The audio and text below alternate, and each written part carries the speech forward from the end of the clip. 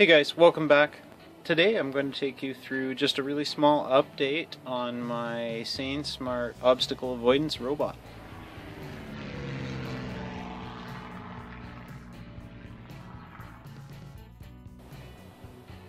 Hey guys, welcome back. Today I figured I'd get out the obstacle avoidance robot and take you through some of the small modifications I've done.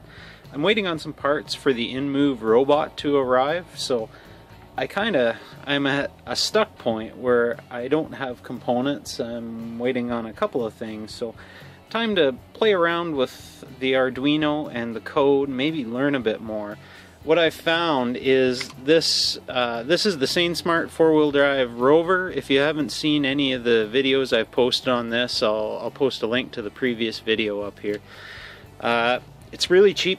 Prototyping platform for Arduino, comes with all kinds of goodies. Works really good.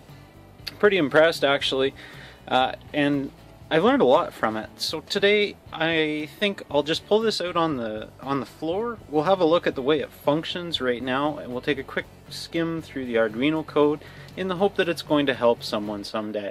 If you're advanced in coding and the Arduino, this video is probably not for you. This is I'm still learning at the Arduino code. I'm by far not an expert, but I've been able to put this together to the point where it seems to function somewhat. Anyway, let's have a look at how it works.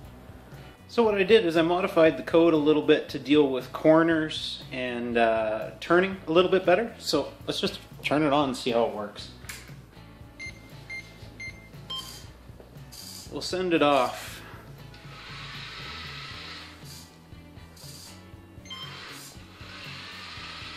So I've got it to the point where it will run through X loops and then automatically stop and check direction and pick a new direction. And it should, basically every so many loops through the program, stop, look around, see if it can pick out a new, better route, and try again. Also in the corners it should do quite a bit better, I'm hoping. I'm going to stop this, bring it back around. So with any luck, if I send this off into the corner, it should do a little bit better now at dealing with a proper, better direction choice, and it should actually keep turning. If the direction's still blocked, it should continue to turn, and it didn't do that before. That's what I did in the code, so that's working pretty good. Let's go ahead and stop this here shortly, hopefully. There, we'll see which direction it goes now. It doesn't do good with table legs, as you can see there. It still has some trouble. It can't see them if it's not right in front of its face, so needs some touch sensors. Let's have a quick look at the code. Okay, let's have a quick look at the code here. I'll upload this to Thingiverse as the new version for my SainSmart code. Right now we're on version 9. So what I did is I added a forward distance check after the turns, and I did a few minor tweaks. This code is by far not optimized, but hey, I'm learning and hopefully it can help someone in the future. So what we do is we use the servo library and pitches.h for the sounds coming from the speaker. Define a bunch of integers, some unsigned long for time and time 1. I don't think I'm even using those right now. Yeah, upcoming improvements. I haven't implemented that yet.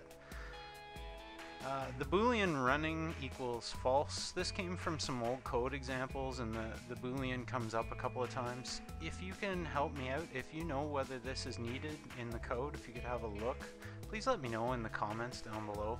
It'd be appreciated. I'm not that familiar with the Boolean, and I looked it up, but I didn't really understand how it related to this code, so it's been morphed so many times, I don't think it's needed anymore. Maybe I'll just try commenting them out.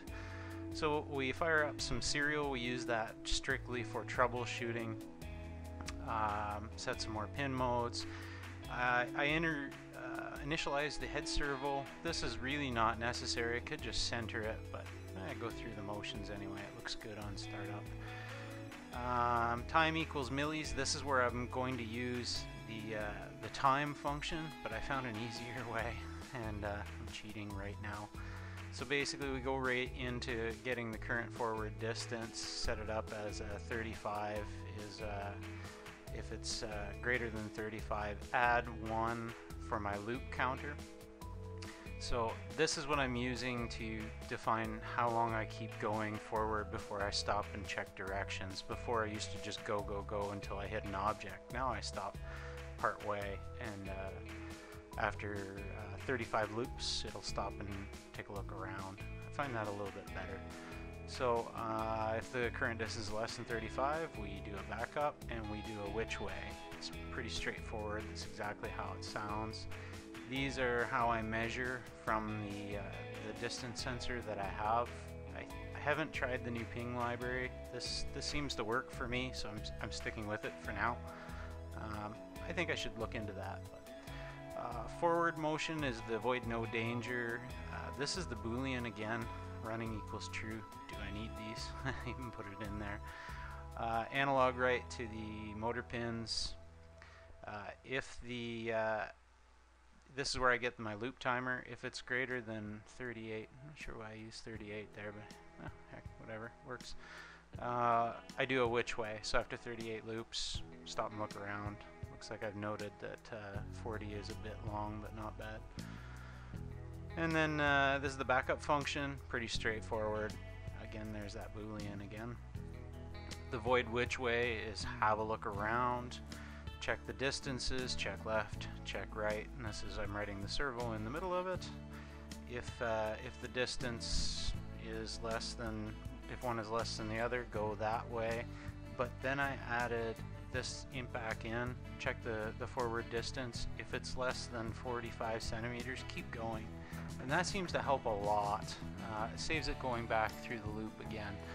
I'm finding that really made a heck of a difference. That was one of my mods tonight.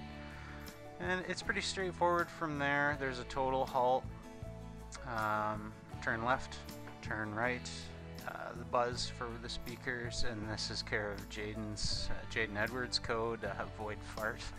It makes a short, ugly sounding tone. Helps for troubleshooting. I can put those in wherever I want. Anyway, that's the code in a nutshell. I'll post this up on Thingiverse, throw the link in the description. Hopefully this helps someone. Thanks for watching.